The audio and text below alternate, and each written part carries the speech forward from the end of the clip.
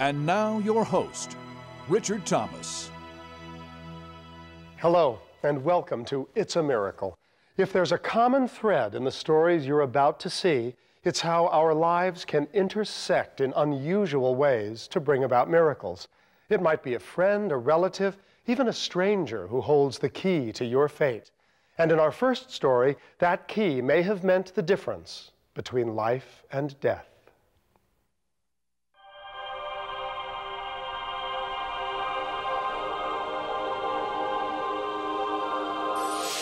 After moving to Texas to start a new life, Katsy Blackman's relationship with her son Jason hit an all-time low. I really don't understand. What could you possibly have in common with these people? They're not going anywhere. They're not doing anything. I was angry at my mother for moving me to Texas. But you wanted to come here. How am I going to agree to it? I was 15. It was a complete culture shock for me. And all the people that I had grown up around were now 2,000 miles away, and I didn't know a soul here. I tried to make up for that. I didn't know when we were coming here. Yes, Mom. He was very bitter about moving here. I don't want to deal with you right now, all right? Jason, we've got to work this out. We had no support system down here, no family or anything. I felt that I had really become a bad decision maker. That everything that I tried was resulting in really becoming worse. The constant battles left Katsy in a state of severe depression. I felt like I was in this narrow tunnel and everybody was getting further and further and further away from me. And I couldn't reach them anymore. I was really lost and I didn't even know why. I would see my mom cry on occasion. I hear it through the door, but I was never right there trying to help her through it. I didn't want to be bothered with her pain. I was too wrapped up in my own. Worried about Jason. Katsy turned to her friend, Bo Carver, for advice and support. Let it out every so often. It was a wonderful friendship because he is caring, he's a great listener. Just kind of spill my guts about what's going on, you know, so just... But what he heard made him very worried about Katsy's mental health. When I first met Katsy, she was very positive and full of life. And over the course of time, that began to change. Able to get everything done, always. You could see the pressures were starting to build. And not one thing is worth, not one.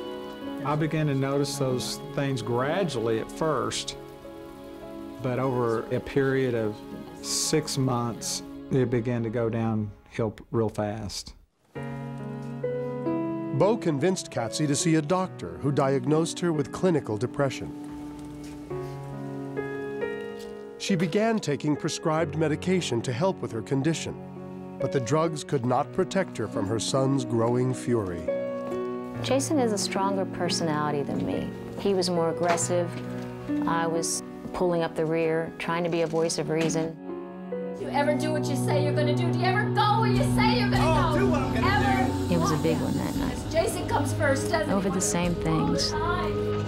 Don't you think I know what's going on, I don't Jason? think you know anything. What do you think? Don't you think I look at you and I know? My mother started crying, and I started walking away down the street. Jason, please.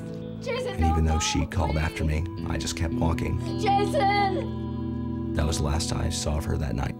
It was sad to me. I didn't understand why I just was so hopeless, because I had been like mesmerized by that idea that there's always something around the corner, and I didn't see anything, nothing. That's the mask of depression that people don't understand. In the depth of her despair, Katsy came to a sudden realization. It seemed like the clearest thought that I'd had in months. If I could just exit the picture, things would be better, and I truly believed that. I would go somewhere where no one would find me, and no one would know where I was. And I was very peaceful. I was calm and peaceful. I took off down the highway and didn't even know what direction I was really going. I was just out on the highway. So I drove I don't know how many miles, to a motel that sat off the road a little bit. I need a room for just one night, please. What? Room 107, please. Thanks a lot. You have a good night. You too. I made my way to the room, locked the door and put the chain on it.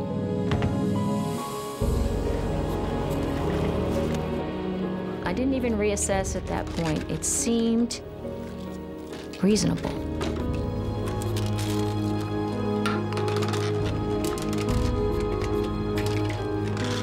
And it seemed like it was as much the right thing as any other right thing had been in my life. And so I took all the pills and made sure that I took them slowly so that I wouldn't throw up or nothing would happen to the plan. You say this little prayer when you're a child, you know, now I lay me down to sleep. And that was the only thing I could think of to say.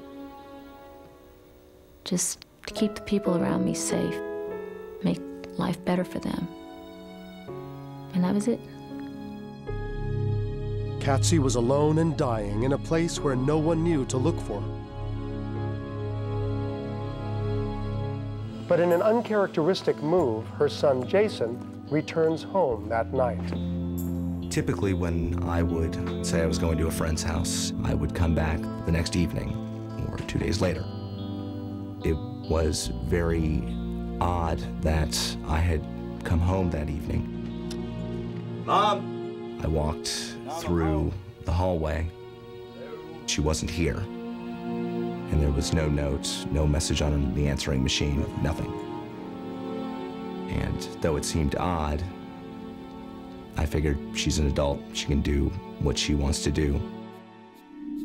Across town, Katsy's friend Bo had already retired for the evening.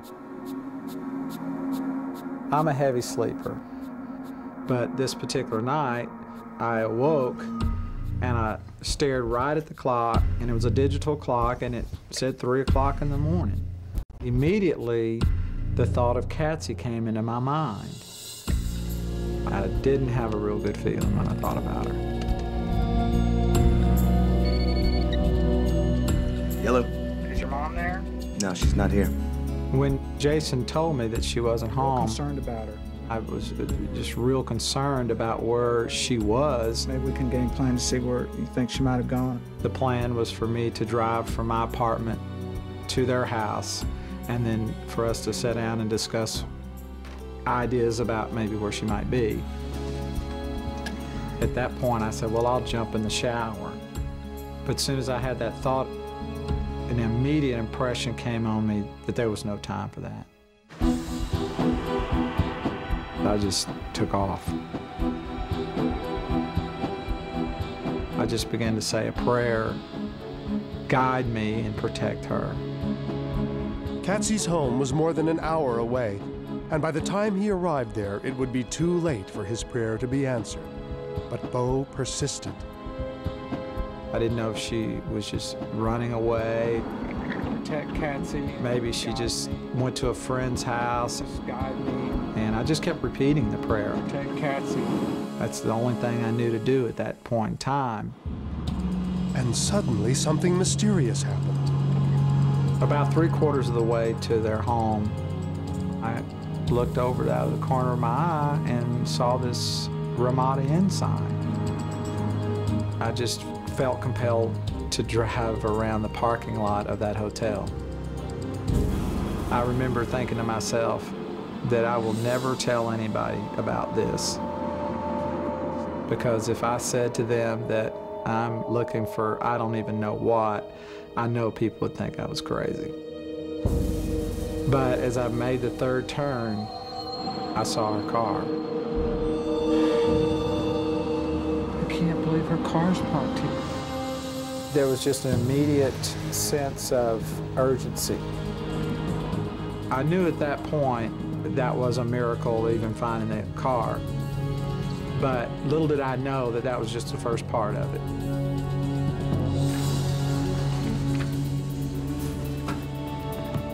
Listen, I'm sorry I'm coming in like this, but would you please check and see if you have a Katsy Blackman checked in your hotel, please? I can't give out that information. It's hotel policy. I wanted him to know that I was concerned for her health.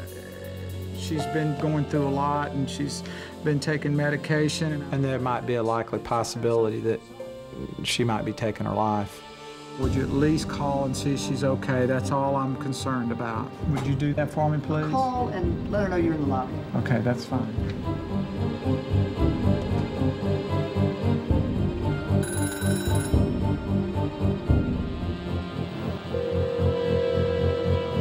There's no answer. When he said there's no answer, I said we've got a big problem. Listen, if you've ever trusted anything in your life, you need to trust this situation. I began to really kind of plead with him at that point. Check and make sure she's okay. That's all I'm interested in. Can All right. you do that for me? Fair enough. Please. And he said, okay, let's go check. Katsy! Katsy, come to the door. Are you there? Open the door, please. Please. He grabbed his master key, opened up the door. Katsy? The door was chained. Chain's locked. Let me get maintenance to cut this. Please hurry, hurry, hurry. As the night manager went off to find the maintenance man, just this massive emotion hit me that there's no time. Katsy! When I went in, I saw her laying on the bed, and a lot of pill bottles were laying to the side. Come on, wake up, wake up, wake up. Wake up. While the night manager ran for help, Bo tried desperately to awaken Katsy, but there was no response. Many, many emotions were passing through me at that time. What'd you do? I felt like that I might have been too late. You just can't get her to do anything. I can't get her to respond. She took all those pills over there. Bo was relieved when the paramedics finally arrived, but his fears were far from over. Okay. As soon as they came into the room, they escorted me out. The situation looked real grim. Well, if she's breathing pretty shallow and her blood pressure's low, just go ahead and get her in the back of the ambulance. Okay. I felt like, how could all these miraculous things take place? But then it was too late, and what was the purpose for that?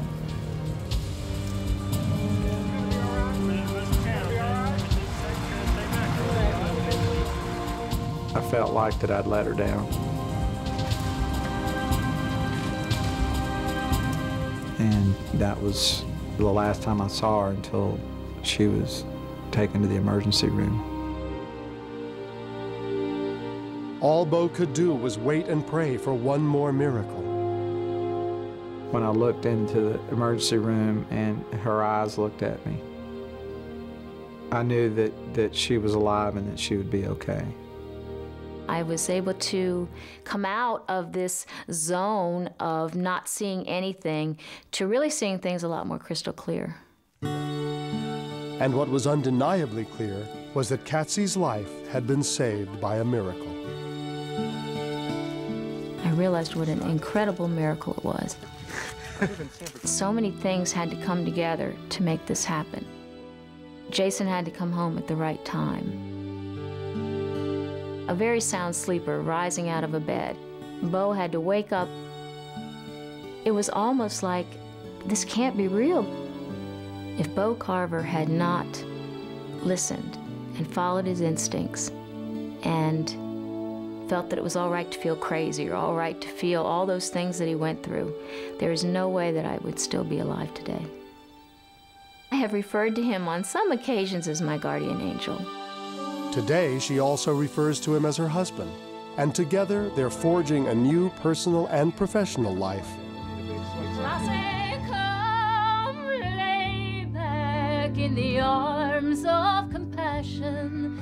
And now, I guess we're 7 or 8 years down the line, and I can still say it's still wonderful. So the answer isn't written in a bottle. He is my best friend, he's my partner, and I'm very thankful to have him. I'm very grateful to have him.